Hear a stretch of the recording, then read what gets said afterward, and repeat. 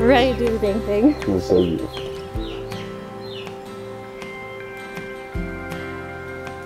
Jess, Jarrod, they say that marriage is a sacred institution, much like this beautiful oak tree that we are under. The true strength of a marriage comes from deep, strong roots. A marriage rooted in love, trust, partnership, and dependence on one another will not just stand strong, but will grow through all of life's seasons. Jessica, and I could not be more thankful not only to be your cousin, but one of your best friends. Jessica grew up the true ultimate definition of a tomboy. It wasn't until high school until Jessica threw the mud and worms and for pearls and pedicures. Wow, it's been over 29 years since your mother and I saw you come into this world. Such great memories, and I tell you, if I could do it all over again, I would do it in a heartbeat. You were so beautiful on the outside, but you were far more beautiful on the inside. My grandmother gave me some advice when I was a teenager. She said, Daryl, if you really want to know someone, ask yourself, do they have a good heart? Jessica, not only do you have a good heart, but you have a great heart. You're so beautiful. This is a wonderful day. I'm so proud of you.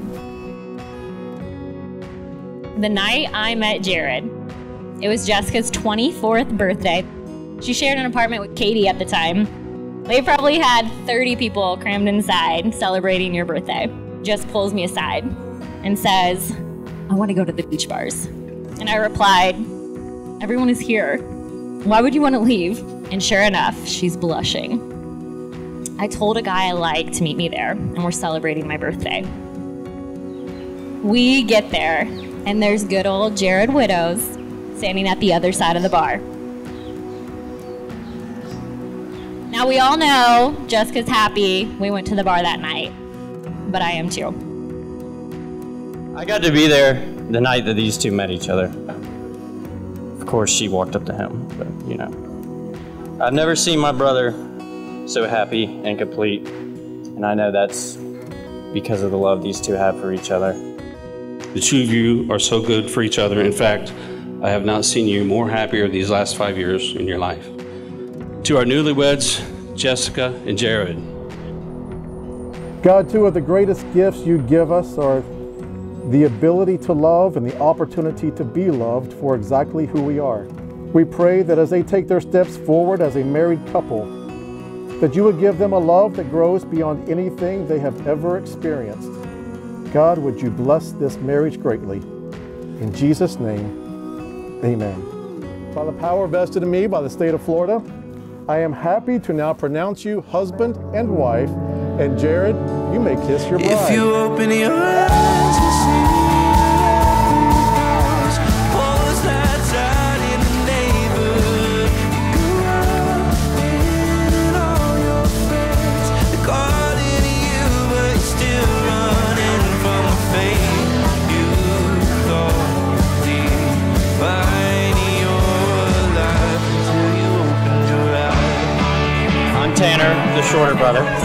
I've always looked up to Jarrod. So does everybody here, so whatever. I am Tori, Jessica's little sister.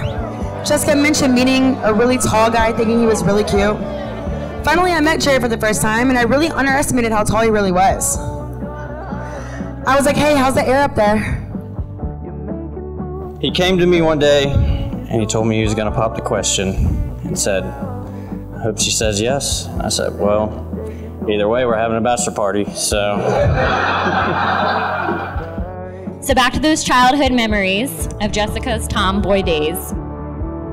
She's back deep in the woods, shooting deer, and she spends her weekends fishing on the dock with Jarrod, Gracie, and Ryder. Jarrod, I want to thank you for bringing that tomboy back out of our girl. Jarrod, I never got to say this to you, but you brought the best of my sister. Never would I thought my sister would go out in the woods, shoot her own deer, go bogging, catching bigger fish than most people say they can catch. Jarrod. You brought out the adventurous side of my sister, but also keeping her grounded and being there for her when she needs you. Thank you for being able to love her for who she is and never changing her. Weddings can be stressful. Picking venues, food, guests, finding a size 17 dress shoe.